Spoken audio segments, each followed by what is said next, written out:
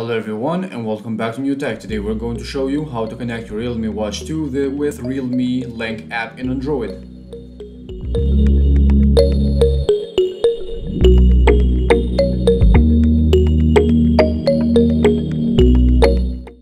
The Realme Link app we can find in Play Store is available for all of us. You can see right here we have to go ahead and press the plus sign, and in case you didn't find your watch here, you can search with QR code. You can scan the QR code and begin to connect it.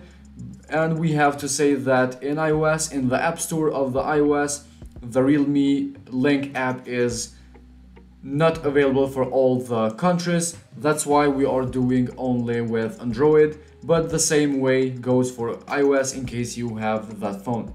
So here we are scanning the QR code.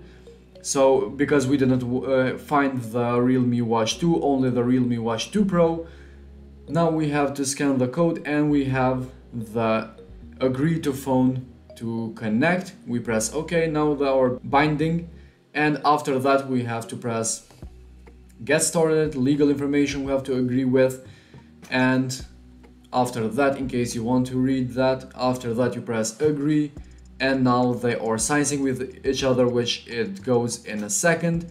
And we also have an update right here that we can do right now or leave it for later. So this is all that it takes to connect the Realme Watch 2. It's a very fast process and easy one. We have only 2 pages in the Realme Watch 2 page. As you can see, it's signing again. We have the percentage of battery and that it says that it's connected. Statistic for steps, day, week, month and year statistic. We have average steps, average burn calories and other information as well. We have exercise logs. As you can see, we have one exercise strength training and all of the details and statistic. Sleep statistic, day, week, month and year. Again, down we have light sleep, deep sleep and the average with colors. Heart rate statistic is next, day, week, month and year. We have average heart rate, average resting heart rate maximum and minimum as well down below. Next in line we have the blood oxygen, again day, week, month and year statistic. We can change the date. We have down the average, again lowest and highest. Next we have the face gallery, or the watch faces that we call, that we said in the beginning of the video when we unboxed this device. We can download more watch faces from the app. Here is how to do that.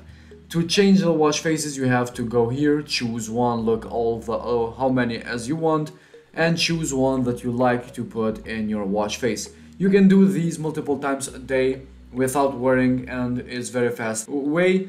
Now that we choose the dark blue one, we press download. It will download and signs itself up, which is a very good way, so you don't have to do anything else. Here is how it will look like after it will be synchronized with the watch, and this is all that it takes. Under a minute you can choose one watch face per day.